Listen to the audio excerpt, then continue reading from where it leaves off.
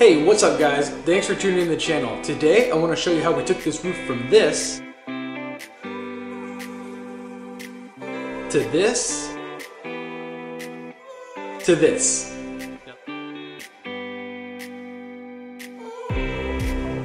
Now let's get started. So the homeowner actually installed this roof himself about 30 years ago with the guidance of some construction friends.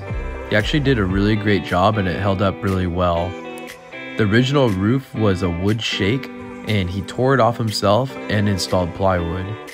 In California, you could have up to 3 layers on a roof, but since we were installing an Owens Corning Duration cool shingle that lasts up to 50 years, we decided it would be best to start from a clean slate. So we went ahead and ripped off the single layer.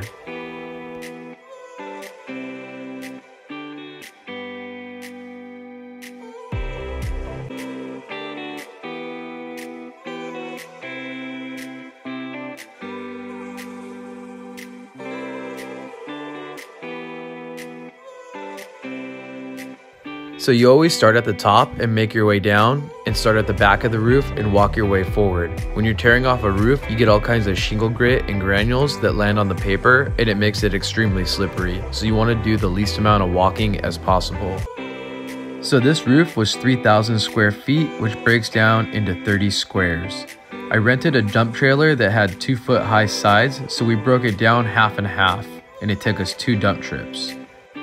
For this job, it takes us 1 day to completely strip and clean the roof. That's also with denailing it and throwing away all the debris. So once all the shingles are removed, we then take our duck's foot and we rip up all the nails from the paper. This way we can just get behind the paper on one end and start rolling it.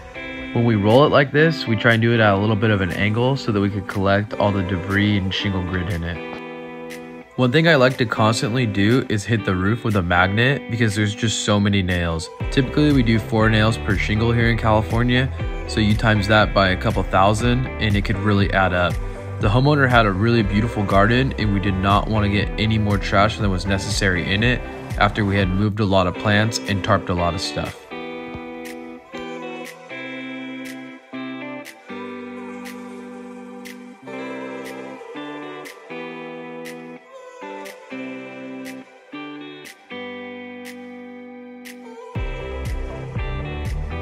So here you can see we had the backside 100% cleaned up and we were working our way forward. The customer was nice enough to give us access to the driveway, so it made it really easy for us to just walk over and throw the trash into the dump trailer.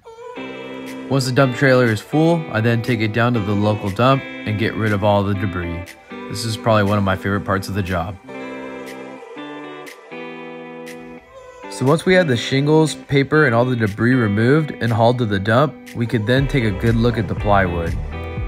What we found was a little bit of water damage around where the drip edge was, and termite damage in the shiplap, rafter tails, and fascia. Prior to the job starting, we had discussed with the client that he wanted to have all new fascia boards in the front of the house. Another thing that we addressed was that there was a pretty big gap here at the ridge top, and we did not know if the inspector would like that. So we went ahead and took a couple sheets of plywood and just made it even. In California, you have 2 inspections. You have what's called a sheeting inspection, which is where they check your nailing pattern and the condition of the wood. And then you have a final inspection, which is when they just come and check the condition of the shingles, the stagger, and all the nailing patterns. Here's a look at the front of the house when we had the fascia board, shiplap, and some of the rafter tails torn out. We just went ahead and cut the plywood back to access the shiplap and the rafter tails. Fortunately, we were able to save most of the rafter tails and most of the shiplap. This is an example of one of the rafter tails that we replaced. You can see here that it was eaten up pretty bad and that there was no saving it. Here's an example of some of the termite damaged shiplap that we replaced. You can see here that the shiplap is not primered because it had the plywood on top of it. So every piece of wood that we replace comes pre-primered. We never install wood on the home that is not primered because termites can still access it. We installed pre-primered shiplap, fascia board, and rafter tails. We also install a spruce fascia board so that the termites will not eat it again. So you can see our woodwork is 100% completed. We went ahead and installed our new rafter tails, shiplap, fascia board, and then the plywood on top. As per California code, we install our fascia board with 16D galvanized nails. In order to get our plywood and sheeting inspected, we have to have the material loaded beforehand. The customer decided to go with the Owens Corning Duration cool shingle. He really liked the brown color that we had torn off, so we went ahead and matched it as close as possible. We went ahead and secured our number 30 felt paper and started cutting out our book. We like to go with a 5 1/4 inch stagger, start from the corner and work our way up.